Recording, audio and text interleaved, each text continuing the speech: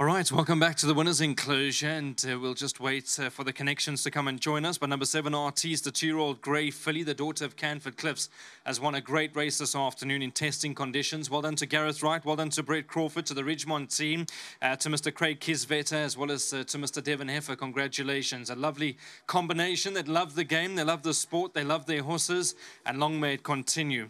7 Artiste is now a 2-time winner from 4 starts. All right, so Gareth will come and join me in just a moment. He's given this one a top ride. Just to the left-hand side of me. Sorry, Gar. Good to see you as well. Lovely filly this. I know that last time out she was beaten 10 lengths by the improving Lion Ramparts.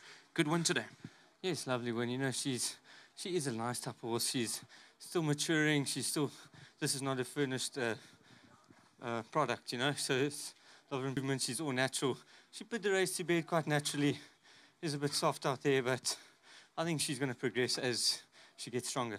Well, that's what I want to chat to you about, those conditions out there. I know that I want to give a few more races to run. If you can just provide us with an update. So now that we've run 3 races.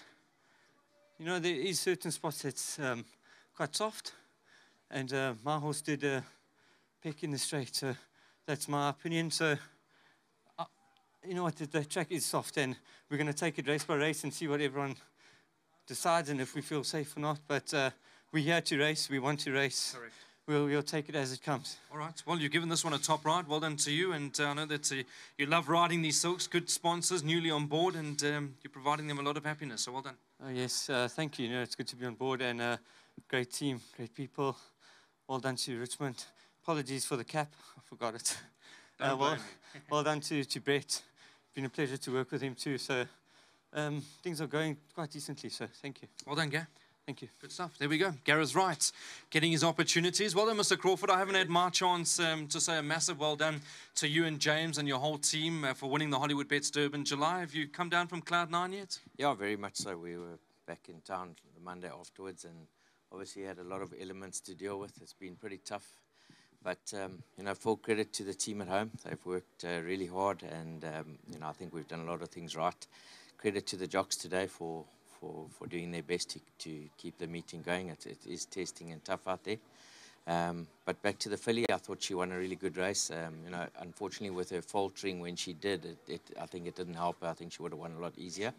But she's a nice filly. She's still very immature. And obviously I think she's going to strengthen up, and in time, you know, I think she's a filly that they'll have a lot of fun with. So well done to the Kisveders and to the Heffer family, to Ridgemont for breeding her, and of course to our sponsors, Hollywoodbets. Mr. Crawford, is there anything from your side that punters perhaps can include later on today? I know it's going to be tough. You don't know where you are in terms of fitness, etc. But if you had to single one out? Yeah, look, I think from our runners today, obviously a filly like Pink Moon, I think you have to respect. You know, she is a filly that's got good gate speed, so she should be up on the speed early. Being a handicap, she has to give quite a bit of weight away, but I would definitely respect her. I personally think our best runner is Amancio. I think he's in the right race, and I think he's a horse that will handle today's conditions. And then in race 6, we've got Alice Maurice, definite runner, and Solar Power can't be left out.